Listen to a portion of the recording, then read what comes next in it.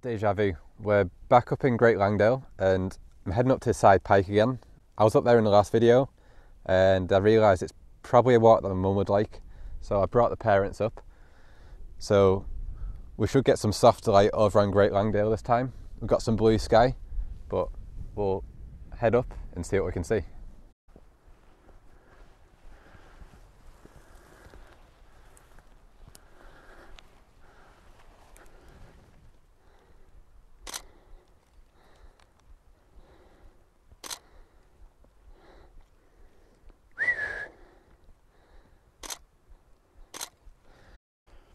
Hey, bud. Bud.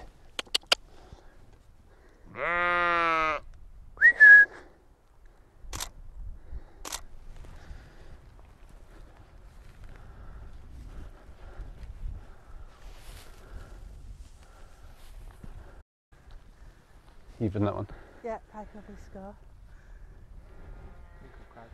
That's where we took Fleck. Yeah. That's why he was tired.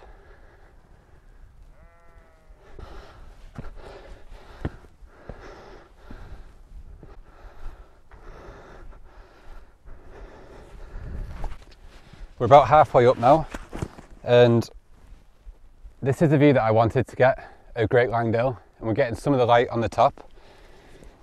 I've run ahead and I'm going to get the camera set up, get a few photos of the landscape on its own, and then we'll probably get a family photo on there, but my parents should be with me soon, so we have a few minutes. You alright standing on the edge?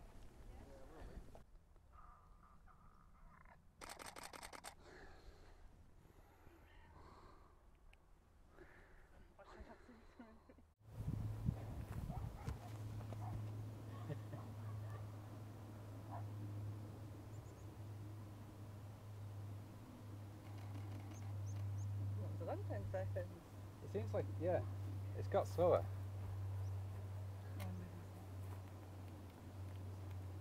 think I've got all the shots that I came up for, so this is going to be just a little short video. We're going to stay up here and probably watch the sunset, because it's going to go down behind Bowfell there and behind Crinkle Crags. We've done a similar thing from on top of this one here. That's Pike I. Hang on, I'll show you the views actually. So in the last video I started down here, then we walked around Blue Tarn, and today you can see Weatherlam up there, you can see Pike I there, Crinkle Crags, Bowfell, that's 6th highest in England, and then you got Great Langdale. I always get the names mixed up, but Stickle Tarn is there, my mum's there, my dad's there, and that's the top of Side Pike. But like I said before, the view's pretty similar, so I don't think we're going to gain anything by doing that. So yeah, we're going to stay here and watch the sunset. But if you want to see more videos of this, in the last video we went up there and right along that horizon, so I'll link that down below. But if I get any more photos tonight, I'll put one to the end of the video, or I might do a blog post over on adamkappa.co.uk, and I'll see you next time. I was looking up there, I didn't realise I'd walked all the way up there. Yeah, you walked straight in front of you. The big one, you went the big one. No wonder I cried. You went around the back, and then you come down this dark, that dark gully. That's where I cried. You cried on the back of the pavey arch. I cried there on that gully going up. No, behind that. You cried behind it. Do another one? Behind that big one on the right. That big one in front of you. There was like a big ravine like this thing in front of us. Isn't that it there? No, you can't see where we went up. No, you can't see where you went round the back of that. And up. The footpath goes round the back of it, doesn't it? It was like a big gully, like one of these things.